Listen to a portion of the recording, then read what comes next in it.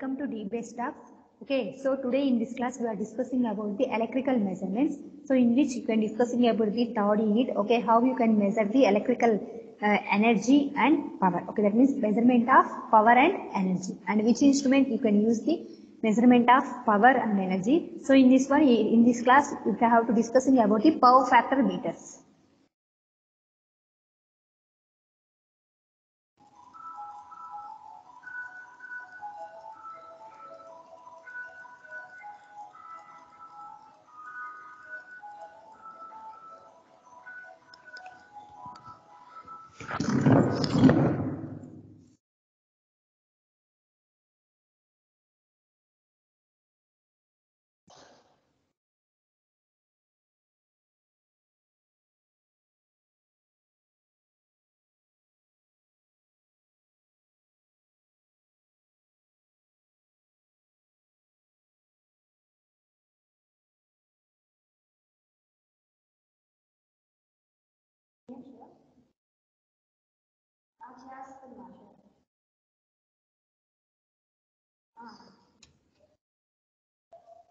Sorry. Class.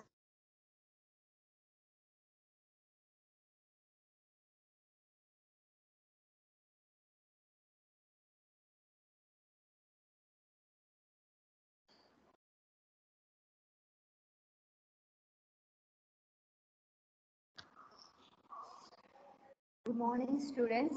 So in previous classes we have discussing about the how you can measure the power and energy. Okay, so in our electrical measurement subjects, okay, in our third unit we have to discuss how you can measure the power and energy. So in power again you have DC power and AC power. So now in this class how to measure the AC power. Okay, so and which methods are used for the measurement of AC power, those are discussed in this class.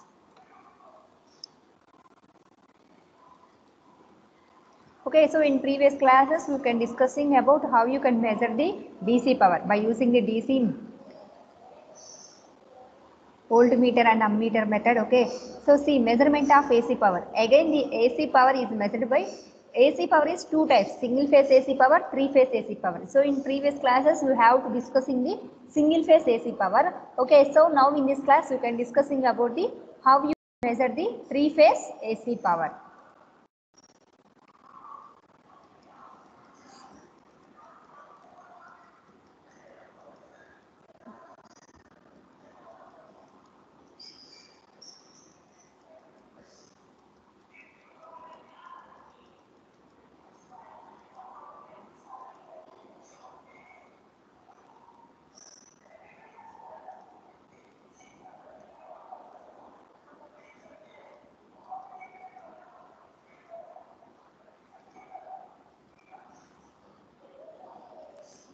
Okay, see. So generally in the power in circuits having low power factor by ordinary electrode dynamometer. So whenever you have to measure the AC power, so at that time you have to measure, whenever you have to measuring the power, so at that time that instrument having low power factor, so at that time you have to measure by using the ordinary electrode dynamometer.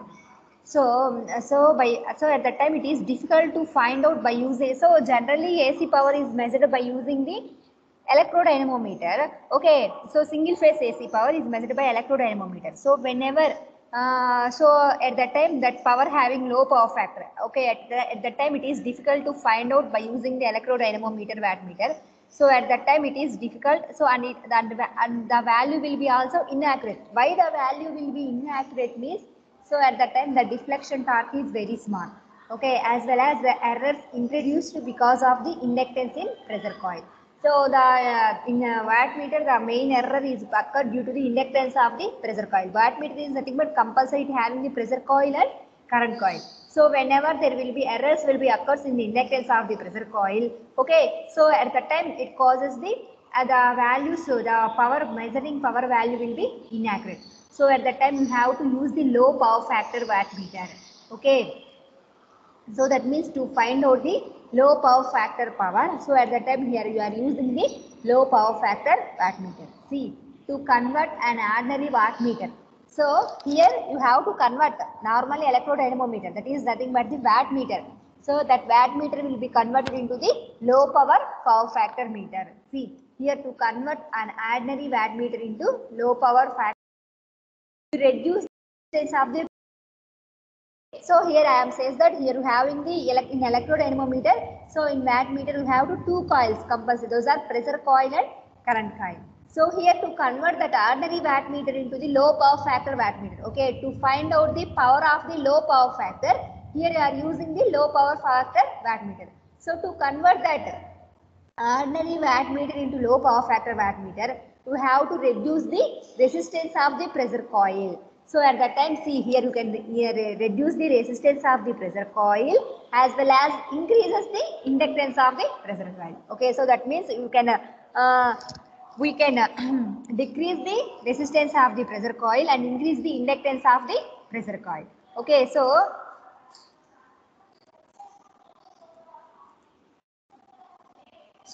that is the low power factor meter. So next you have to go to how you can find out the measurement of three-phase AC power. How you can find out the three-phase AC power means, see here, see three-phase AC power can measured by the following methods. So here you have to find out the three-phase AC power. You have to using the three methods. What are those? 3 wattmeter method, 2 wattmeter method, single wattmeter method. Okay, so here the three-phase AC power is measured by using how many ways? 3 ways. What are those? 3 wattmeter method, 2 wattmeter method, single wattmeter. That means in 3 wattmeter method here we are using the 3 wattmeters, and in 2 wattmeter method here you have using the 2 wattmeters, and in single wattmeter method you have to use the 1 wattmeter. First we have to go to 3 wattmeter method.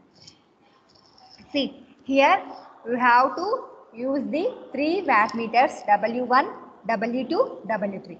Okay, these all loads are connected in a star connection.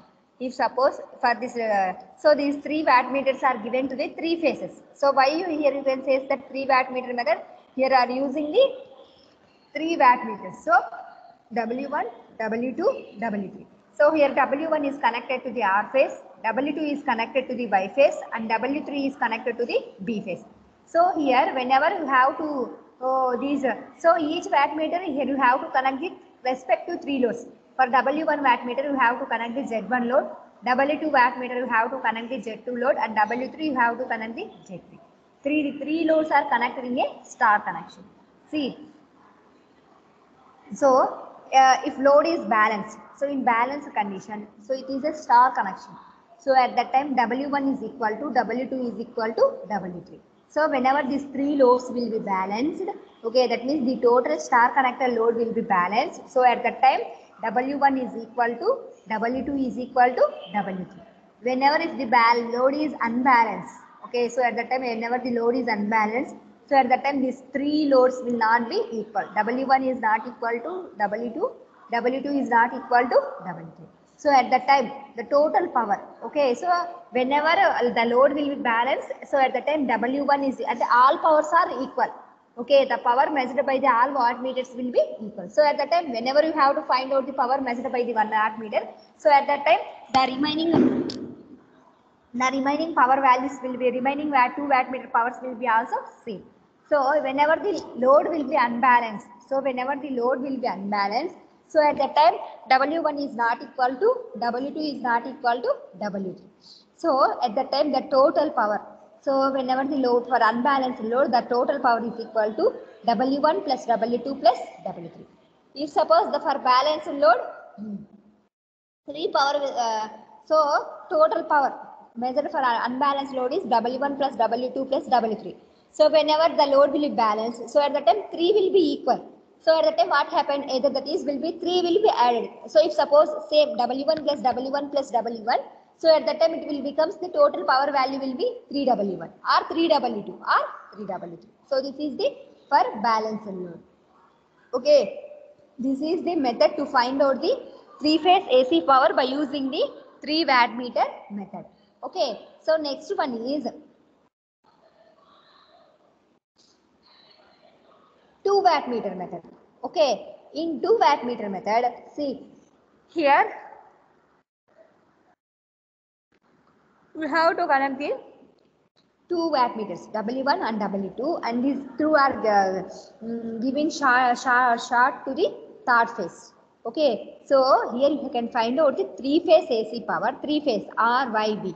So using the two wattmeters. Okay, so and here see here for W1 wattmeter, here you have to connect the load R1, and W2 wattmeter, see here you have to connect you have to see in the diagram, from W2 you have to connect the load 2 for Y phase, and for third phase you only have to connect the load, so there will be no wattmeter. So see, if here W1 and W2 are the two wattmeters readings, okay, then the total power, okay, so total power means sum of the two powers, W1 plus W2. And this is the phasor diagram for the 2 wattmeter method. See, this is the VR, that means voltage across the R phase. Okay, VB, voltage across the B phase. VY, voltage across the Y phase. So here see, VRB, IR, VY. So these currents will be always lagging the voltage by 30 degrees angle. Okay, so this is the respective phasor diagram of the 2 wattmeter method.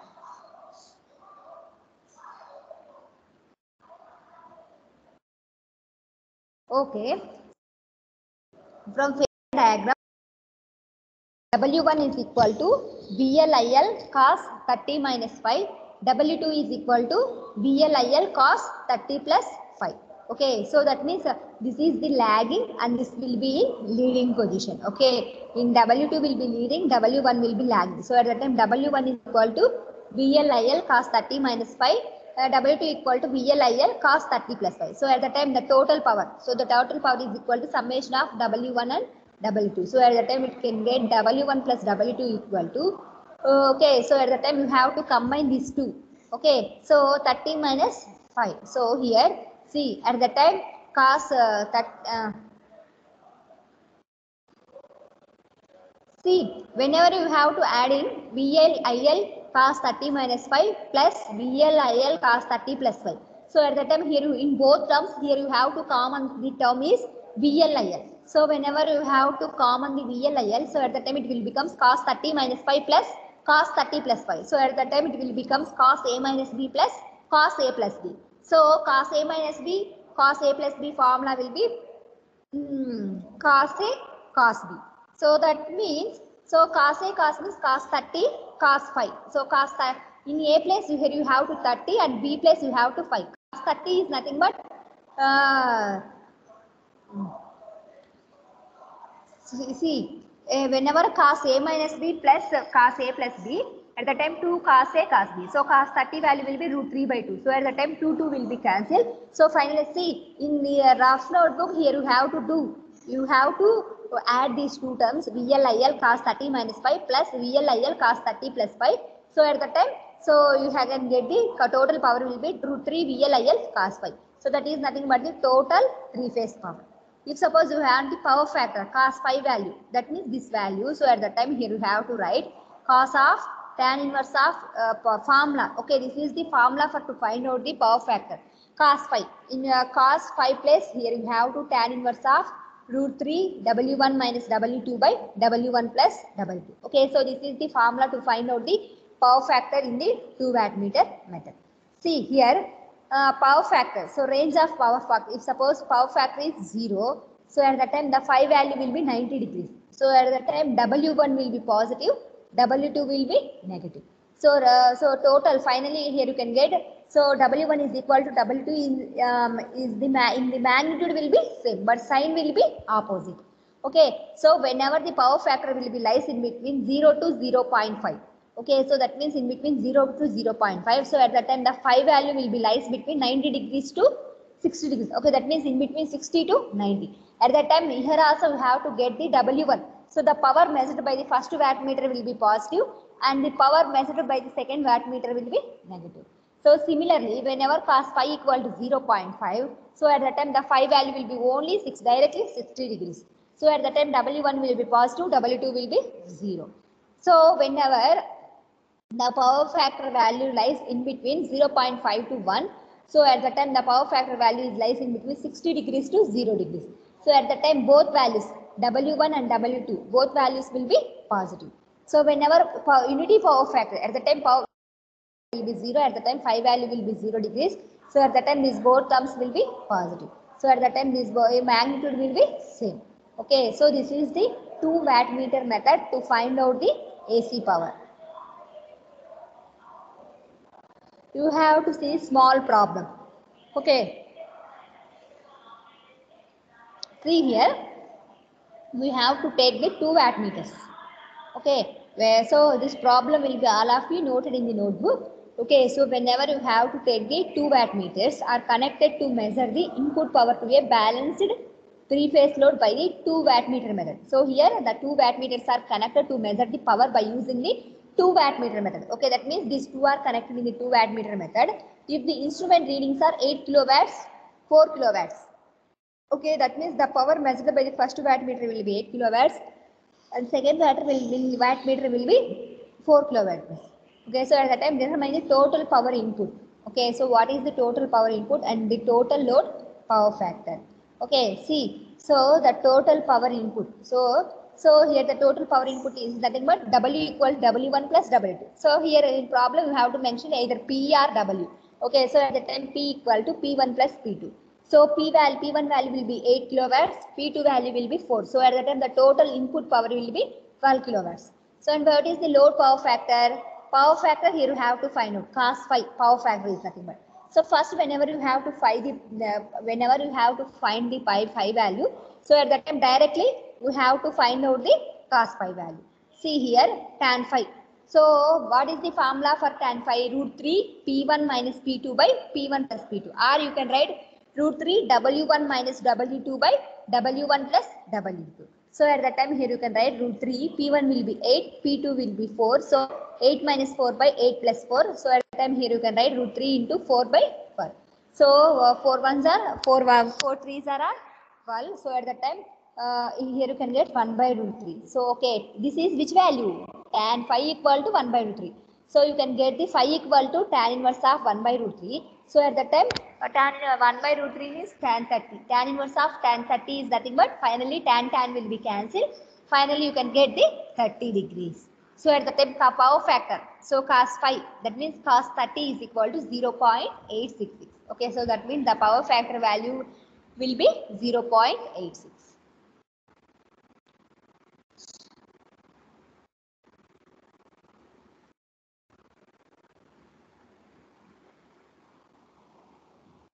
Okay, so this is the single wattmeter method. Okay, so this method is by using the single wattmeter. By using the single wattmeter, how you can find out the 3-phase AC power? See here, you have to take the single wattmeter.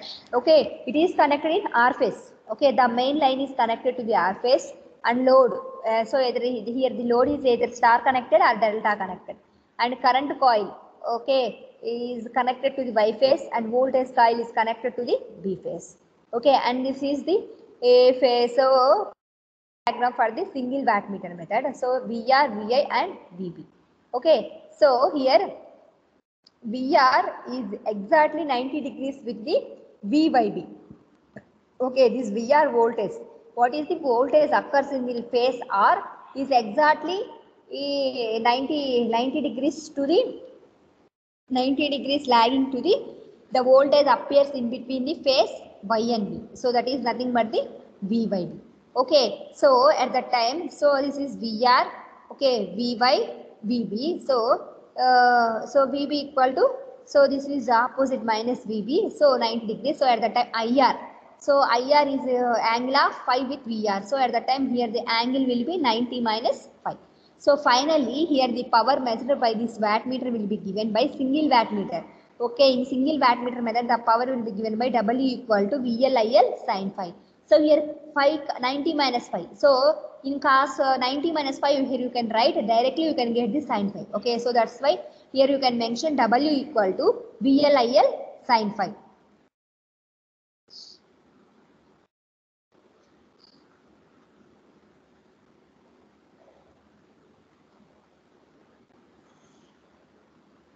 Okay, so next one is another wattmeter is used to find out the 3-phase power. So that is nothing but 3-phase 2-element wattmeter. Okay, so that means so here this is the element 1 and this is the element 2.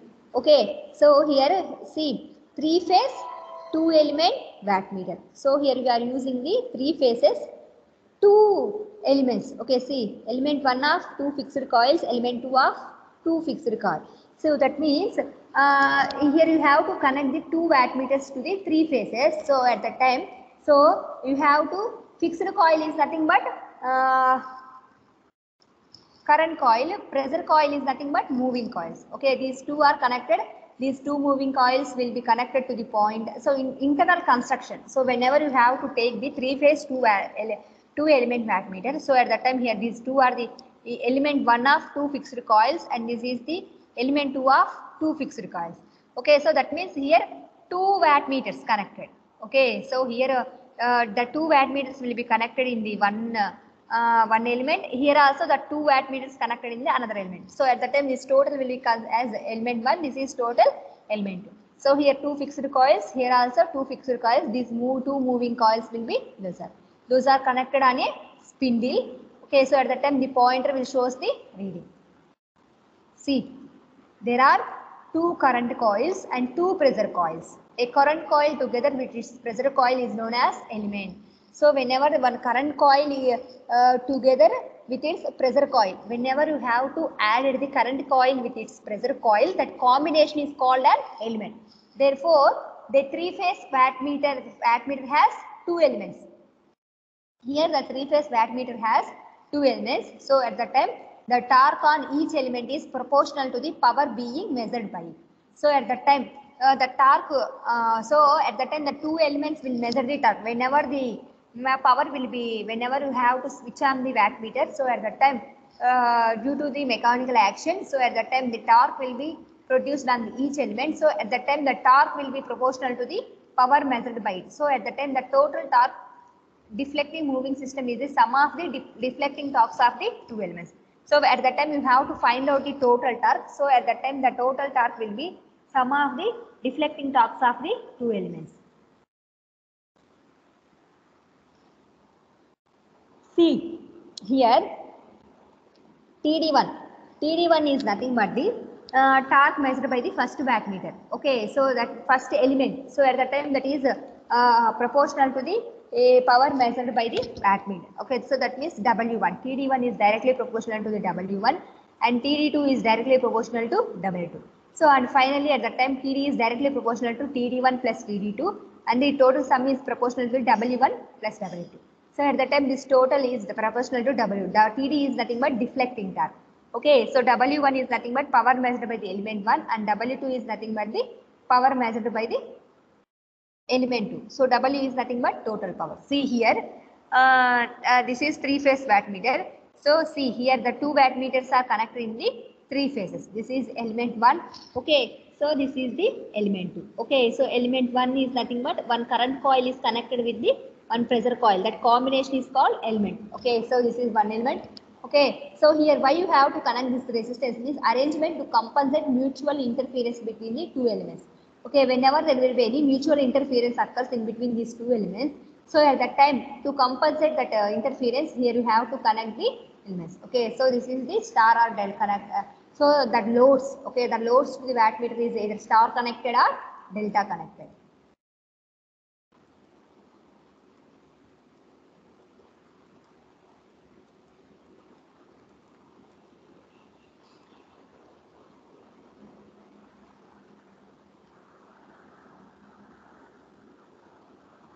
Okay, so next one is power factor meters.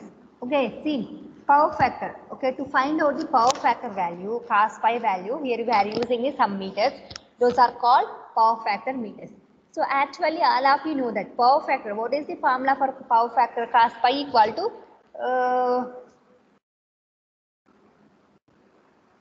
P by V. That is nothing but P equal to VA cos pi. Actually power measured by the wattmeter.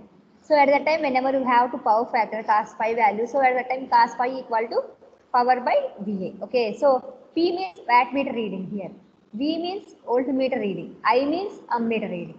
Okay, see here in this method we require 3 meters. That is voltmeter, ammeter and wattmeter. Okay, so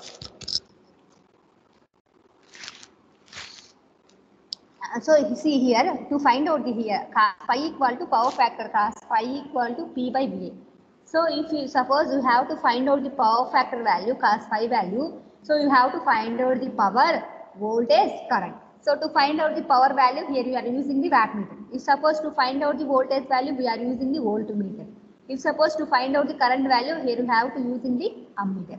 Okay, so that means 3 individual meters we are using to find out the to find out the power value. Sorry, power factor value. So for that, so you have to these two. So that means to find out the power factor, we are using 3 individual meters. To find out at one single meter, we have to find out the power factor. That is nothing but the power factor meter. Okay, so that's why we are go for the single power factor meter. Okay, see here power factor meters are 2 types.